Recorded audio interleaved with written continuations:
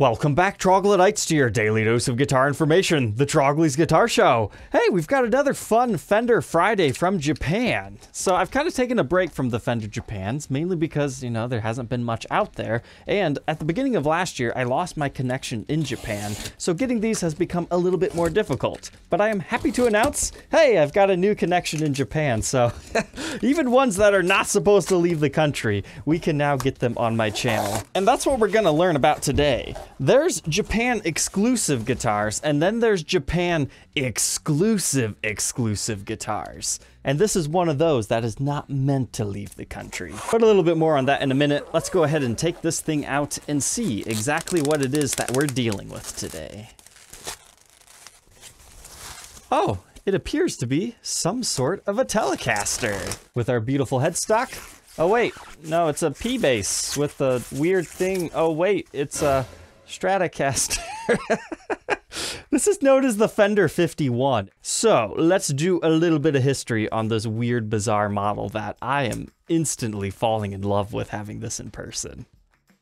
So this guitar is based off of this one. It's called the Squier 51. Generally speaking, Squiers are cheaper versions of Fender guitars, but this is one of their few original designs that they produced under their branding. They were initially pretty cheap guitars, running about $150 new, and there's various sales throughout the years, whereas you could get them for like $100, sometimes even as cheap as $70. But they ran from 2003 to 2006. They had a few different colors that you could choose from, but what made them unique is the fact that they blend Telecasters for their neck, Stratocasters for their body, and then the pickguard design's kind of loosely based on like a 51P bass. So after those were discontinued, they kind of became cult classics. I mean, look at today's market. They're going to run you at least double their brand new price. So in 2011, Fender, under their new Pawn Shop series, reissued them under the Fender brand name and named them the Fender 51. They looked fairly similar, but they were made in Japan. But after that version was discontinued in 2013, the same year they revived it under the Squier brand name, and they look like this.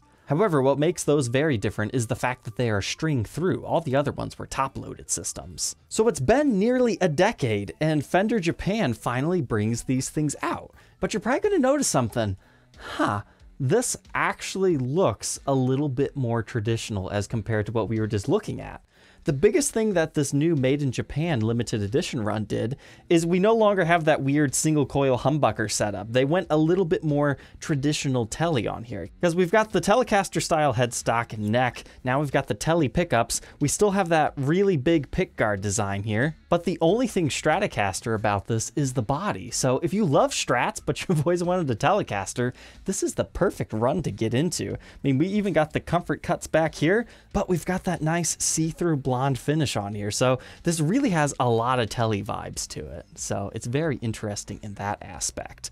But now we need to learn about exclusive Fender guitars. On Fender Japan's website, there is a section of guitars that they only sell within their country that you can buy from that website, or you can pick them up at Fender Japan's store within the Mikigaki America Mira shop. But looking at these photos, it kind of reminds me of like what the Gibson Garage is, but they've just set up shop in this big music mega store. I'm not 100% sure on that, but neither of these shops will ship to you internationally as far as I understand. So it's not like the Silent Siren series of guitars, or the Haruna Tele, the Jino Jazz Bass, or any of the other ones that I've covered on my channel, where all the dealers within Japan have access to them, and if you're lucky, you can find one that will ship to you.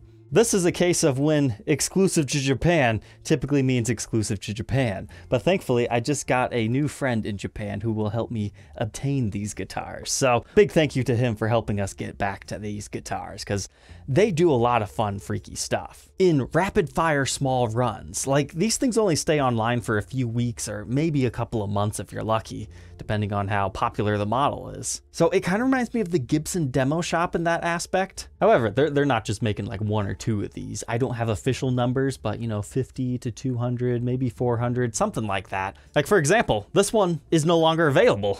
I just bought it not that long ago, so I'm glad I was able to get it when I did. And generally, they're not too expensive. The 51 we're looking at today, it's 132,000 yen, so roughly 1,300 USD plus all shipping costs, import duties and taxes, because it is is a made in Japan instrument, you'll have to pay about 5 to 10% on that. And the fact that you'll have to buy this within Japan means you're going to have to pay their consumption tax as well, so you're getting double, triple taxed on this thing. So they get kind of expensive to bring to America. So what else is currently available at the time of recording this? You guys remember the Supersonic review? I still got a couple of those if you'd like to purchase them, but they have an exclusive tobacco finished one. I thought that looked pretty sweet. There's a couple of roasted maple neck Stratocasters and Telecasters, and then inspired by the Fender Lead series, they have a neon yellow and neon green player strats. Those are pretty striking, but one that I had so many requests to get under forwarding/new guitar day purchases was Kunifi Humbucker Jazzmasters. Unfortunately, those things are gone. They're actually pretty cool. People liked them because they were the legitimate humbucker copper nickel iron pickups. So if I've turned you down in the past for these super limited edition ones, feel free to check again if something comes up, because generally I didn't pay too much attention to these because I could never get them, but now things are a little bit different. All right, now that we know the nitty gritty about this exclusive Fender Japan website guitar, what are my first impressions of this? I'm really happy with it. Like, I wasn't quite too sure if I was gonna like this, but now that I know a little bit more about the Fender 51, I actually really like this version because it's more so Tele-like, and I really like Telecasters. But I'm just now realizing this. No wonder I like it. I like Stratocaster bodies, right? But I'm not a big fan of trem systems. I just don't use them, so I don't like to have to mess with them. This has the Tele setup here, so it's now a string-through Stratocaster, so it's a hardtail Strat, but with a more interesting profile here. So hey, that actually works nice. It's definitely a C-shaped neck here. It's a little bit chunky, but not over the top. Like, it feels almost more U-shaped right here in your chord area, but then it slowly flattens out. And who doesn't love the butterscotch blonde finish? I almost think a really dark tortoiseshell pickguard on this would look pretty good too. But to learn more about this fantastic made in Japan beast, let's go ahead and throw it on the workbench to take an individual look at its parts and specs.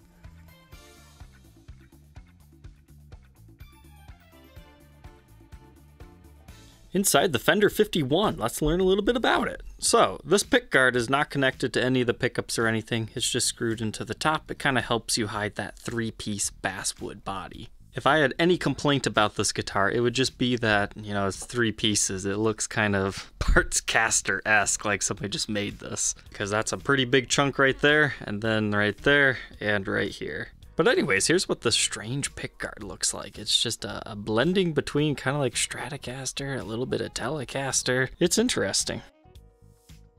In order to adjust the truss rod on this one, you do have to take that pickguard off. But they have that nice channel there to make that super easy. But as far as our neck pickup, it reads 2 in there for some reason. And they just call these vintage style single coil Tele pickups for both the neck and the bridge positions. So we'll just take a quick look at those guys. I'm sure the way they wind these has something to do with the special tone that you get. And here's what the backside of that neck pickup looks like. As far as the bridge cavity route, nothing too fancy right there. These 4 screw holes are for where the bridge plate gets secured. You can see them right there. And we've got the vintage 3 brass saddles, and it is a string-through Tele style bridge. No top load option, unlike the original 51s. Next up, let's get our pickup readings. But when I threw this on the workbench, and I went to feel these knobs, because I was like, okay, master volume, master tone, wait a minute. Where's our toggle switch on this thing? Okay, so this does not actually have a tone at all. You have 3 selections on this. And here's how that thing works. So full clockwise is the neck pickup, which is honestly the exact opposite way I would want it to be. Like, wouldn't you guys normally think, okay, all the way on should be bridge. It's like flicking it down. Whereas all the way up should be flicking it up to the neck. No, it's the opposite of that. So all the way turned counterclockwise is the bridge pickup, whereas all the way clockwise is your neck, and then obviously your in-between is your in-between for that. So within the circuit, the bridge is 6.36 k ohms, our neck position a little less at 5.21, and then our middle position just under 3. But yeah, that is what that looks like right there. And then just a regular CTS pot for your volume. And I guess while we're in here, here's what the basswood cavity looks like in there. And for our knobs, we have the knurled dome top chrome ones. They secure to the shaft using a screw right there. And unlike most Stratocasters, it's kind of Tele in that style. It has a plug-in on the side for your output jack, which I've always been a big fan of side output jack Strats, so that was nice. But as weird as this looks, I almost think it'd be okay without a pick guard too. I mean, maybe you'd need another pickup right here to pull it off, but yeah, it's interesting. Fastwood body has a lot of interesting wood grain on it, which is kind of what you would want on this finish. Yeah, it's not quite as crazy as some ash bodies could be, but hey, at least you have a little bit of wood grain. But moving on from our 3-piece body, we've got a straight up maple neck. We've got 21 vintage frets on here with the black dot inlay. Now, full disclosure, I did polish these frets up because generally after their trip back to America, they get some corrosion on them, so those are looking quite nice now. Spec sheets call it a 9.5-inch radius, which I agree with.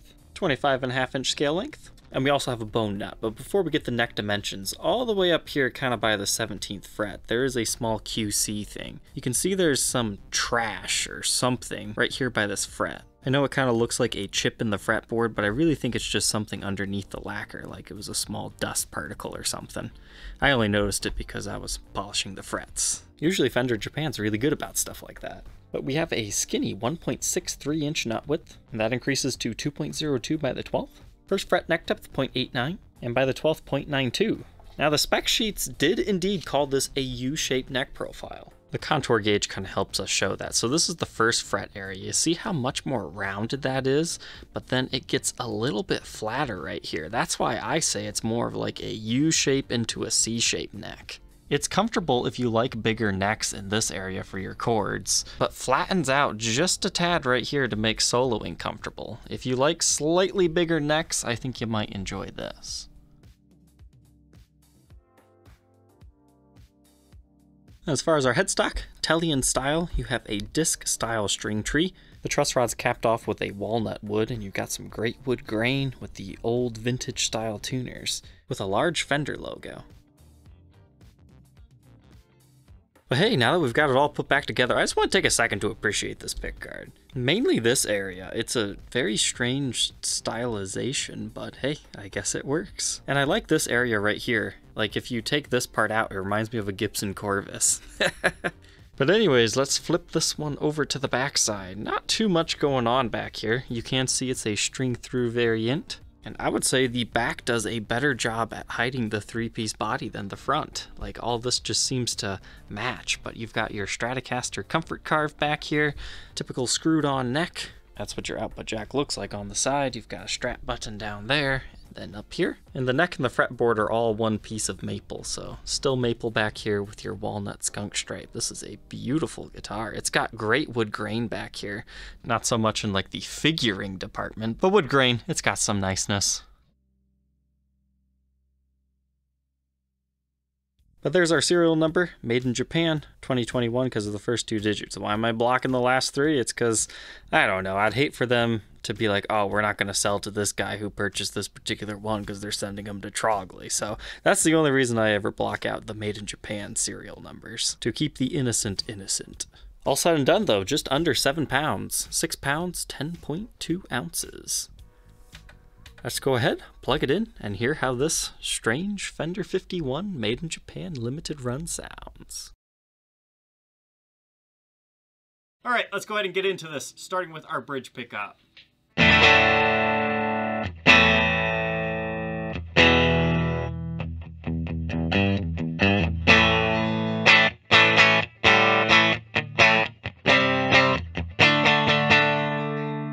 Neck position.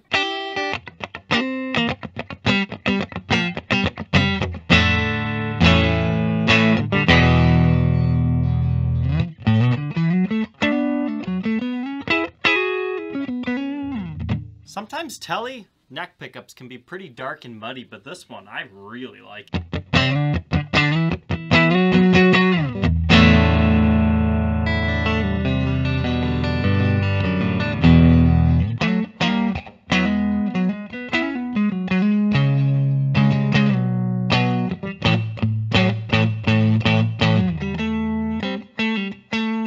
Now we'll do both together.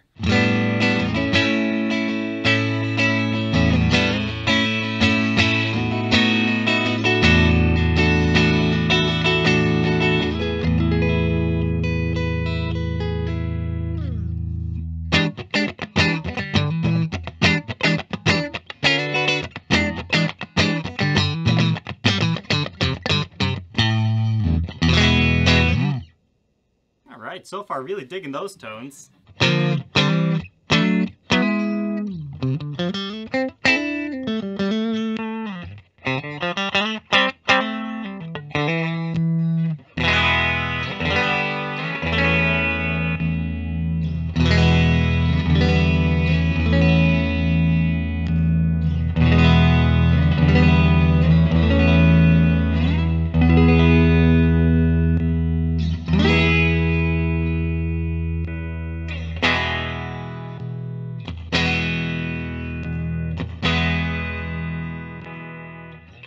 Let's try some distortion.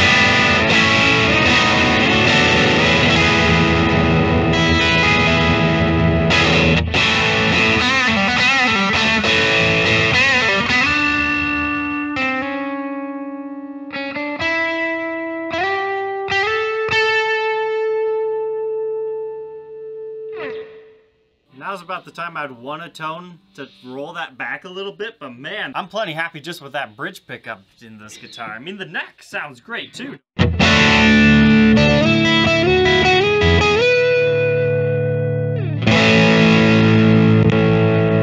That bridge just...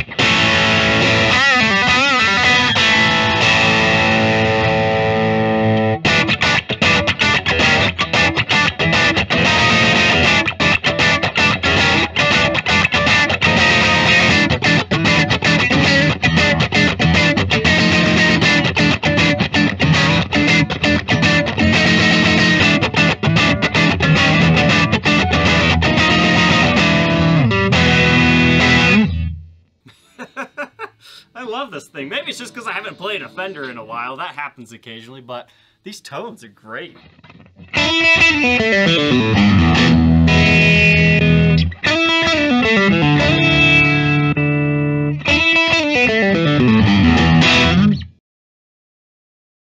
Now that we know all about the Japan Fender exclusive Fender 51, what are my final thoughts on this thing? I had a great time. I love the neck profile. It's nice and beefy, it fills your hand. It's exactly what I was wanting to play today.